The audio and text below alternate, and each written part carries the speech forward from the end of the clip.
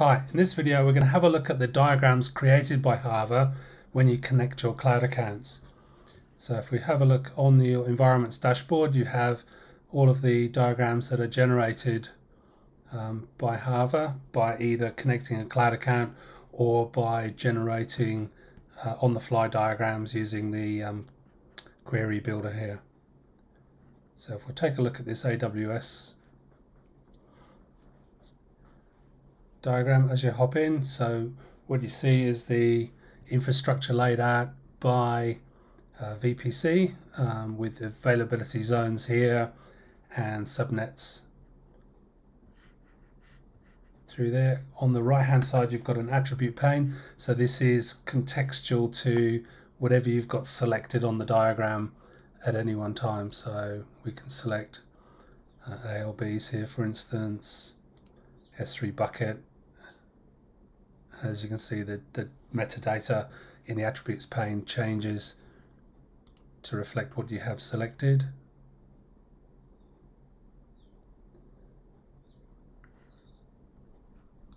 On the diagram, so selecting the VPC, there's a number of items within the attribute pane that are also selectable. So here the security groups, for instance, by hovering over each of the security groups, the diagram will highlight all of the resources that belong to that group.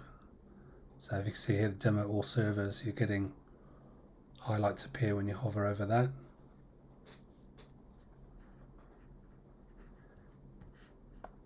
The diagram controls to the left hand side here, so you've got zoom in and out, you've got a skew view here, there's a 3D view,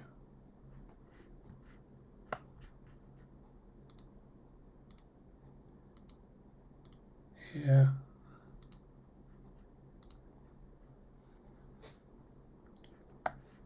also on the attributes pane on the side you've got, with nothing selected, you've got a map of the regions that are active within your environment, also a monthly cost estimate through here with a breakdown of all the resources and the estimated costs for each of those. And then across here you've got a version tab, so the versions are with Hava. The software polls your infrastructure daily, and then if it detects a change at all, it will update the diagram automatically, and then the superseded diagram is placed into a version history, so you can select something in the past and then view the diagram as if it was live. So all of the version history is totally selectable, so you can drill into the infrastructure as if it was live today. So there are a number of views, what we call views, related to your diagrams. So here we're looking at an infrastructure view. There's also an extended infrastructure view,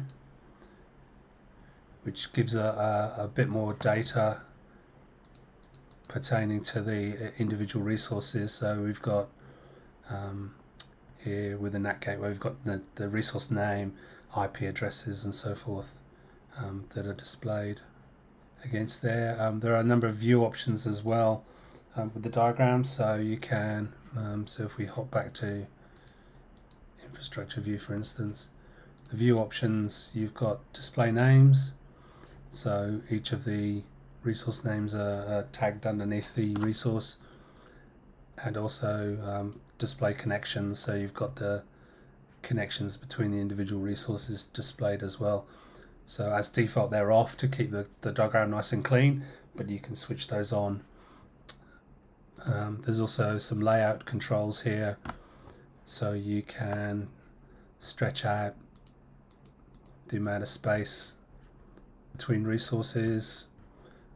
You can increase the height if you like, and then also stretch the subnet columns out and back. And then lastly we've got the older icon sets.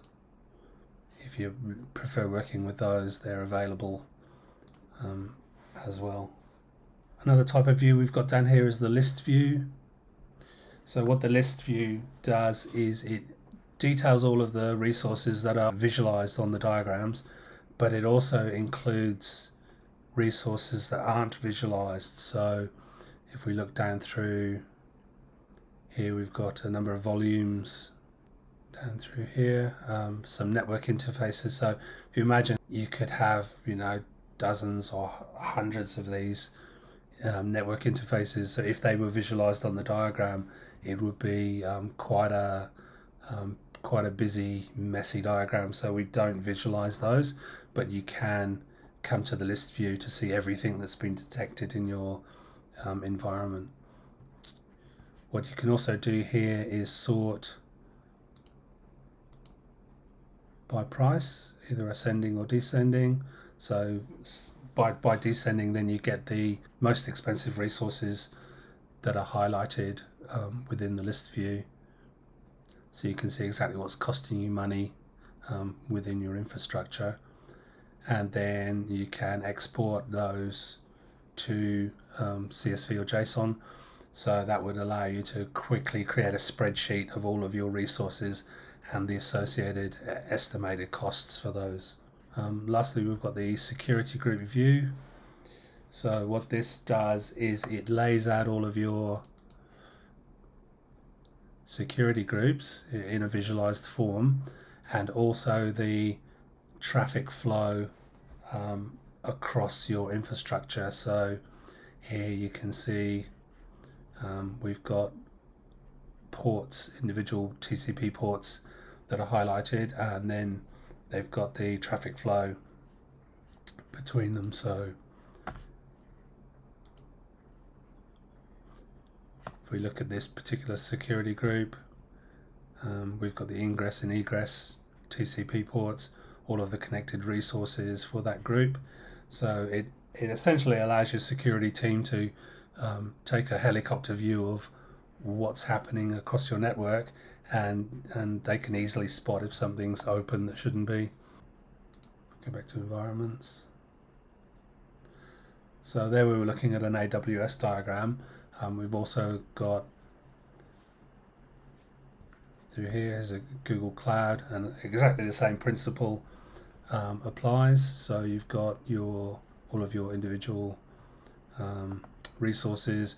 You've got your network, zones, subnets,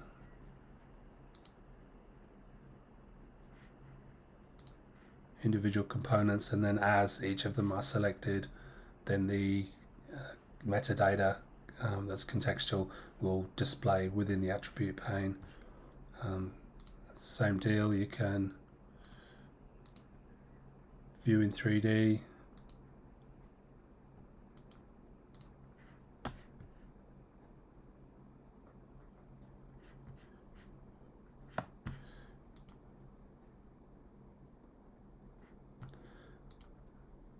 and likewise with Azure,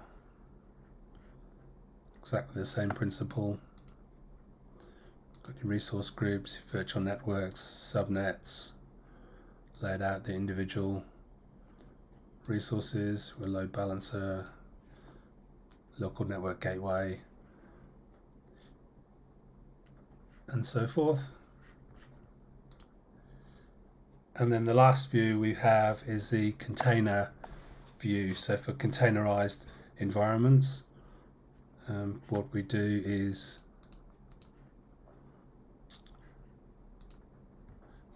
display the services. So we've got a cluster, ECS cluster, service group, and then the individual tasks, and then each of the tasks is color coded. So you've got green, which is running, the yellow is pending, so that indicates, and then the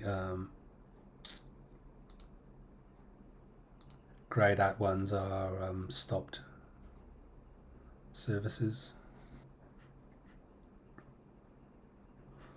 Across on the right hand side here, we've got the ability to filter your diagrams. So if you're looking for a particularly named environment, you can just plug the name in here, and then the list of diagrams will be reduced based on that name. So there's a quick walkthrough of the different diagram types. Thanks for watching.